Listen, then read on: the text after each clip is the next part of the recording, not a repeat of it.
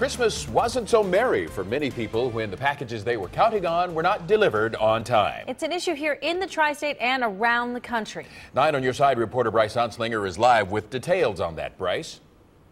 Well, Clyde and Tanya, we've seen UPS trucks come and go from this distribution facility here in the West End today, but trucks were not on the road yesterday on Christmas, and many people expecting deliveries say that companies like this did not fulfill their holiday promise.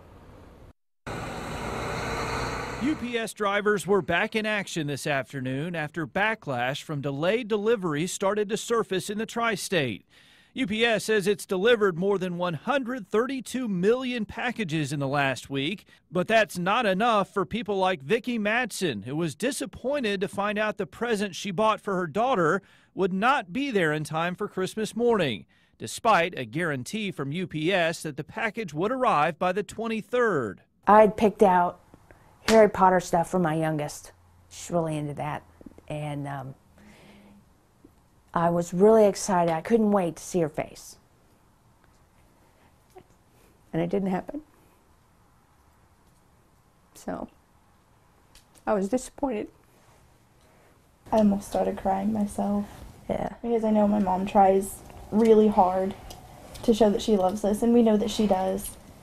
And it made me feel good to know that she cares that much.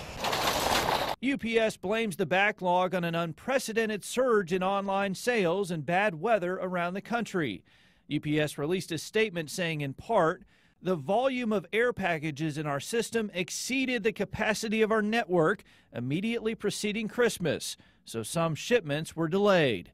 Many people went to social media to voice their concerns, with one person saying, busy in December? Who would have thought it? Hashtag bunch of clowns. Now, UPS says it does plan to make most of the delayed deliveries today. Also, another company affected by all this is Amazon. As you know, they have a huge distribution facility in Hebron. And coming up at 6, I'll tell you how they're dealing with the problems of delivery companies like FedEx and UPS. Bryce Anslinger, Not on Your Side, live in the West End.